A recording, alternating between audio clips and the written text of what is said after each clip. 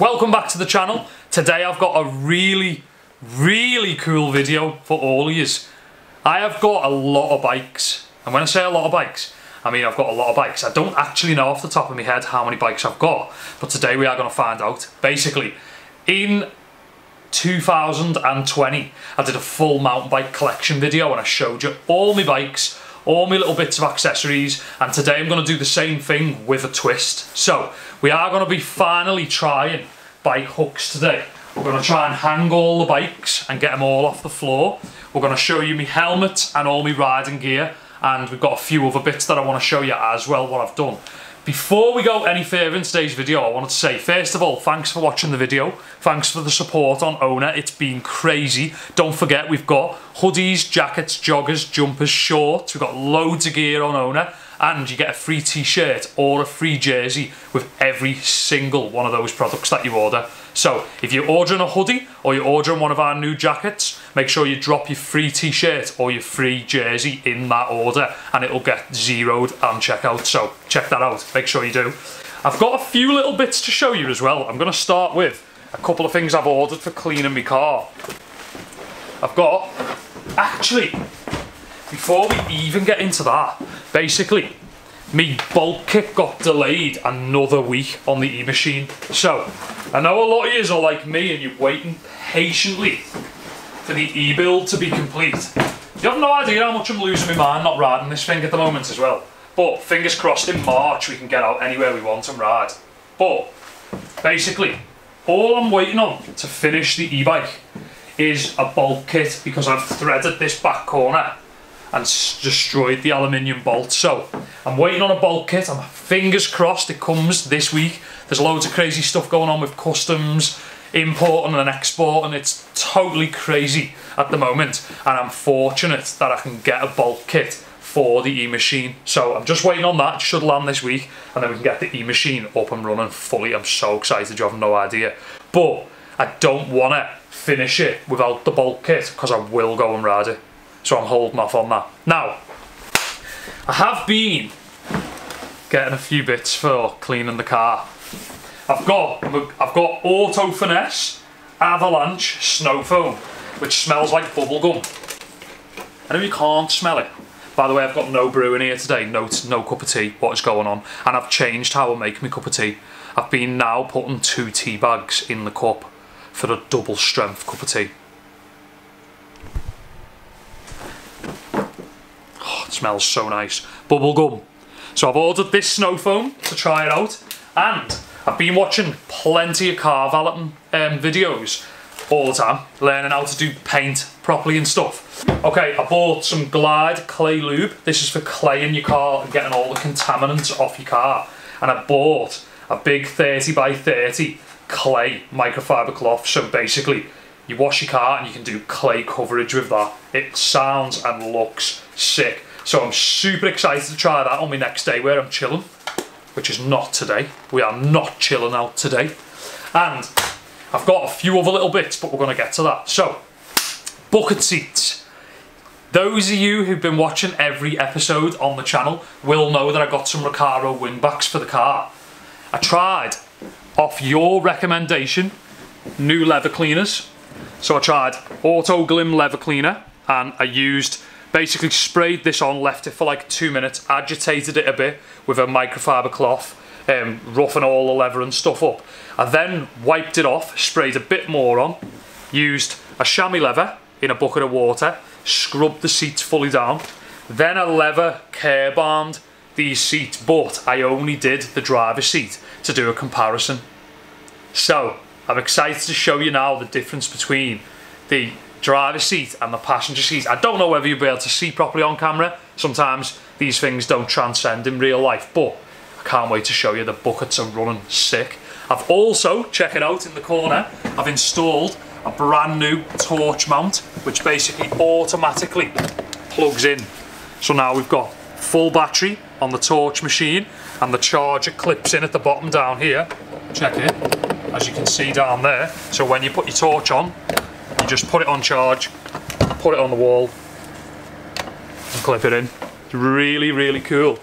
The torch is going to be one of the next videos on the channel. We're we're going to be doing a riding session in the night time with the torch, but I haven't rode in a week. Basically, my shoulder's been destroyed all week off the trials bike last Sunday. I've wanted to give it a rest because I've had a shoulder injury before, and they're not to be messed with. I had surgery on my left shoulder and I learnt the hard way. So I decided to take a full week, letting my shoulder tighten up, stiffen up again, and it's feeling great again. So I'm excited to get back out on the bikes, not just the trials bike, the BMX, the mountain bike, everything.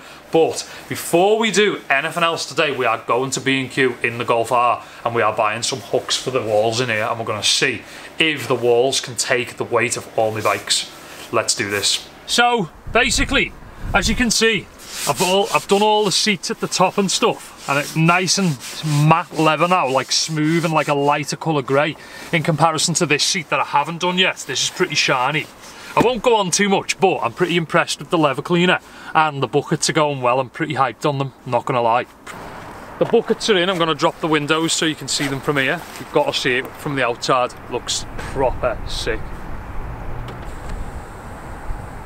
Look at that. Visually, 10 out of 10. Comfort, 10 out of 10. I'm hyped. I've got a question for you. What is the next car mod that you want to see on the channel? Big brakes, could be pretty cool. Stage 3, 500 brake, that could be pretty cool. I wouldn't mind doing like a bit of a boot build, like Club Sport Mark 7s come with like a false floor all the way in the back. Maybe that could be pretty cool. But I just wanted to do a little bit of a Mark 7R update. I get asked a lot on the channel when I don't include the Golf to include the Golf. So I hope you've seen the Golf today and enjoyed it. Let's get over to B&Q and get these bike hooks.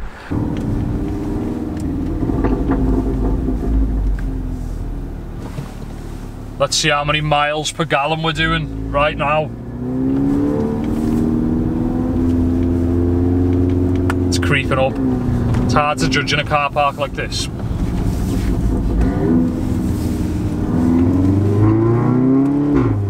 Oh, it sounds sweet. You will notice as well, I've put this thing on as well. Had this made. Looks pretty cool. Fiberglass, some gears in there. OWNA logo. Pretty sick. And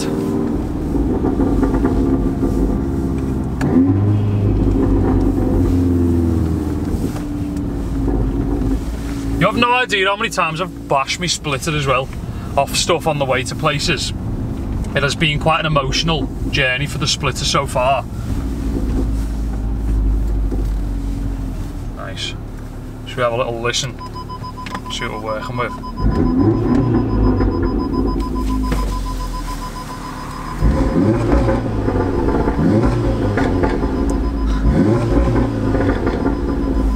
Sounds sick. Yeah, check it out.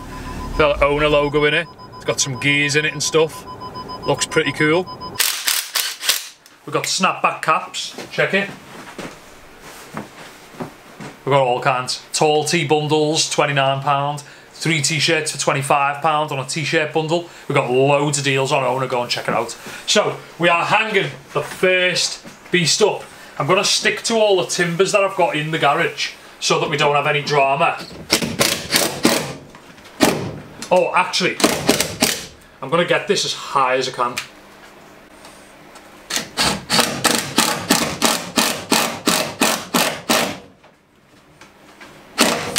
I don't know whether it's going to be too low for mountain bikes, but we'll find out. You can take your front wheel off and hang your bikes forward for space saving, but it seems like graft, so I'm not going to do it that way.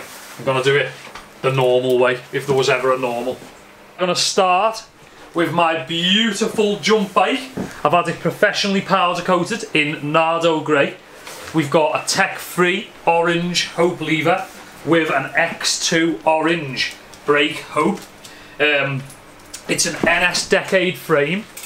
It's got Fox 36 factory series forks on it in 100mm. So it's a full-on competitive professional, basically a pro slope style jump bike. It's absolutely insane. Hope Pro 4 hubs. Basically, I would say if I lived somewhere where there was, maybe I have to make some myself, but if I lived somewhere where I could quite easily, accessibly ride this jump bike more, this would be 1000% my favourite bike. It's like a big BMX. It's basically like a BMX but with comfort. It's insane. So we are going to hang number 1 of I don't know how many in the bike collection. Nardo Grey jump bike, NS Decade. Love it. I'm messing about with these hooks quite a lot, and I think it works pretty well to have the bikes a little bit more sideways. Even though I don't get as many bikes in one place, I do think it like gives me a bit more space saving against the walls rather than them sticking right out. I reckon it looks pretty sick to be able to see the bike as well a little bit rather than just looking at like thin lines. So I'm probably going to get 2 on this wall in total. Next, by the way, if in this video you're wondering why some of my bikes don't have seat posts, it's because I use one seat post, which is a wireless reverb dropper post, and I switch it between all my bikes. So next on the list is the Transition Scout. It's an aluminium frame. We've got Fox 36 factory series forks in Kashima. These are 150mm travel. I've had these custom squashed. We've also got a progressive Cane Creek spring and coil on the back. Check that out. Bergtech pedals, obviously. Carbon race face cranks, and we've got carbon wheels, but I'm not currently running the front carbon wheel on this bike. We've got the skim wall tyres, they look pretty sick, and obviously the blue Hope bits and the black Hope E4 brakes. So this is a pretty comfortable ride. It's nice and playful. It's my small enduro bike, so I can ride bike parks, trail centres, forests, little spots. It's an all-rounder machine, and it's just so playful. It's so fun to hit absolutely anything on. I would say this is my favourite big bike. 27.5, this is my favourite big bike. I don't know, actually, maybe the e-bike is. It's going to be a hard one. I'm not going to hang the e-bike, by the way. I don't think I've got the strength in the garage. Going in hot.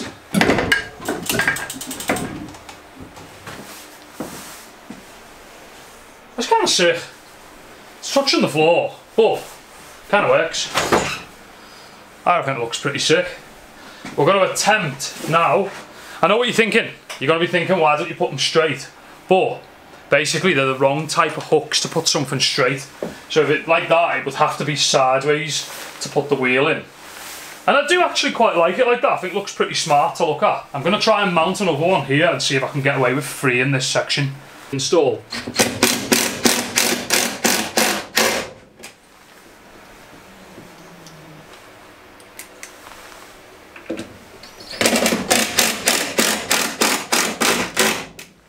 So this is my big travel enduro bike.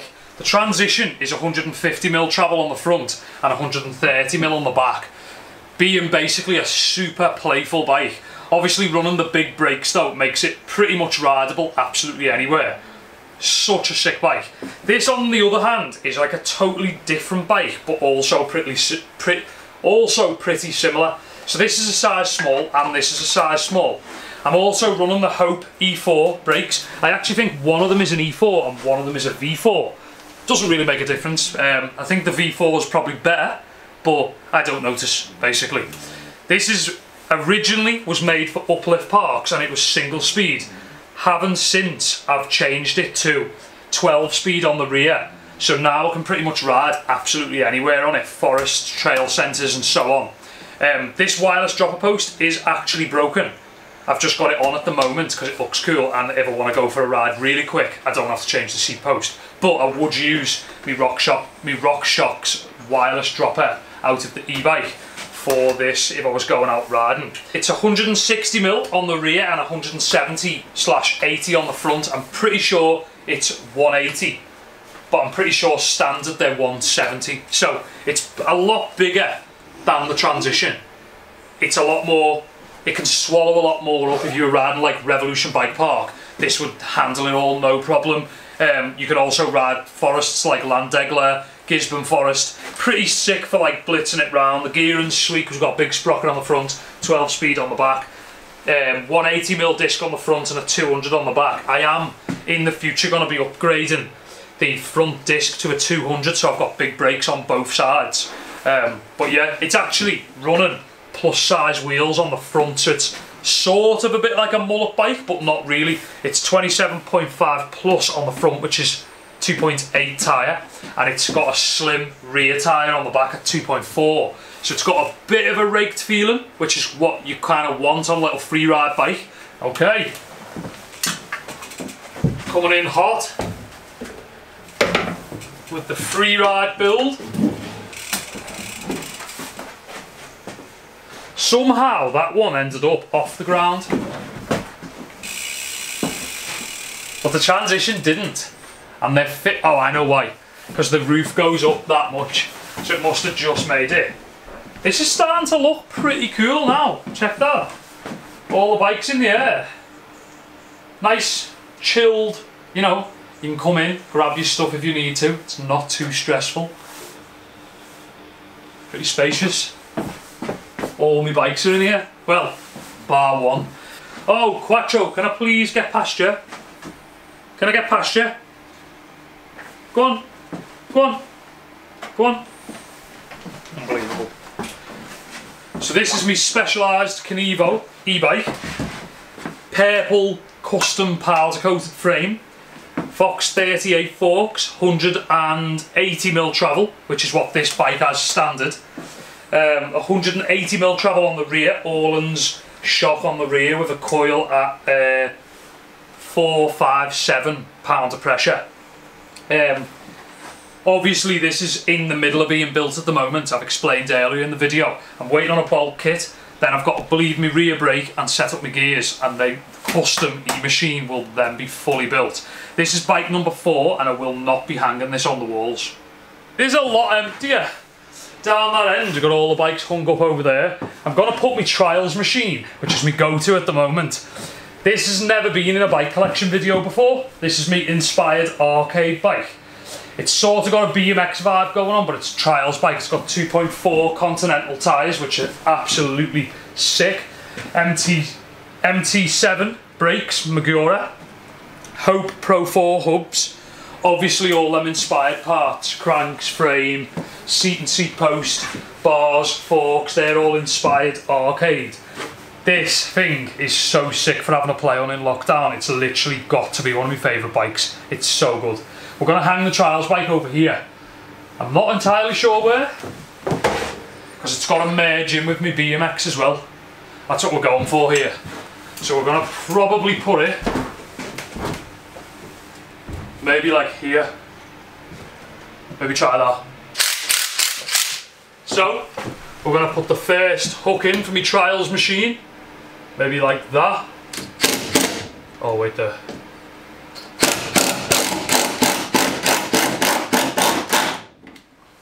I'm not entirely sure how this is going to be, because obviously it's 24-inch wheels. They're not a million miles off 26. And the jump bike was pretty chill.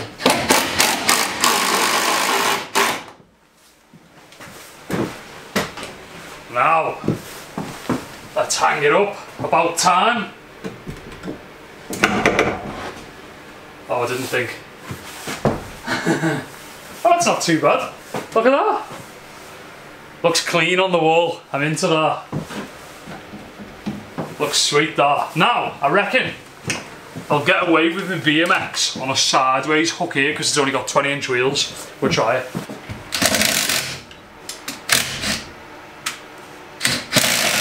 Some of you will know, in one of my more recent videos on the channel, I actually got these wheels the other day on my stories. I actually installed them, and I think they're looking pretty sweet.